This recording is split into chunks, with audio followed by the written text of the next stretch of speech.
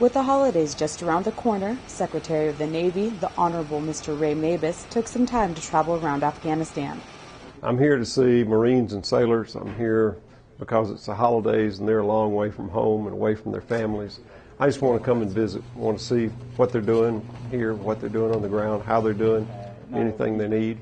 United States Navy, the United States Marine Corps, the most formidable, the best expeditionary fighting force the world has ever known.